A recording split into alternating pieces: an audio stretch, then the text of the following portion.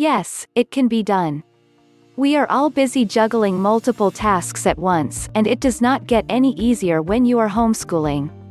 Here is an idea to get your children to help out with a chore, and provide them with a learning opportunity at the same time. Before going to the grocery store, ask your children to help you with a shopping list. You can go around the house, the fridge, pantry, cleaning closet, and any other area where you might need to replenish household items, and create a shopping list together. You can also go through local flyers to see what's on sale, and check on the price differences from one store to the another. You can also discuss distribution channel and marketing concepts for older kids. Bring a calculator if your kids prefer doing math that way, for your shopping trip. Once you are at the grocery store, let the children do the shopping while you supervise. Show them how to select items based on the quality or price. While you are comparing the price, do a quick math lesson.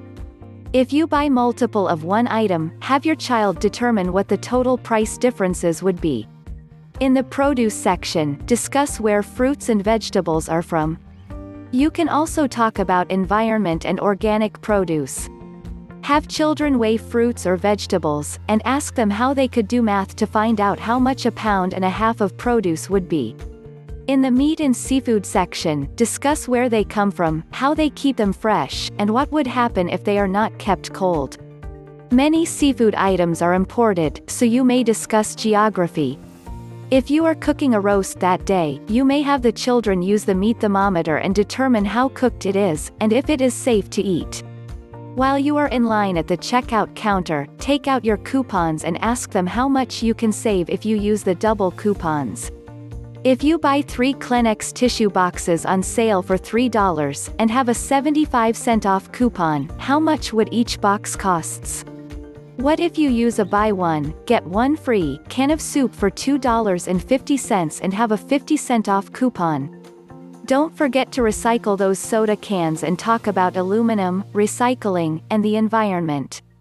On the way home, talk about how much gas you used for what distance, and how you can save money and help the environment by reducing the number of trips you take each month.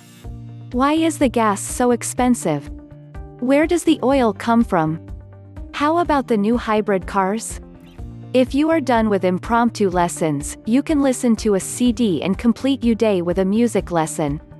Don't forget to like and subscribe. Please stop by our site for more homeschooling info. If you are interested in a Christian, self-paced, online homeschooling course with customizable curriculum, just follow the link in the description.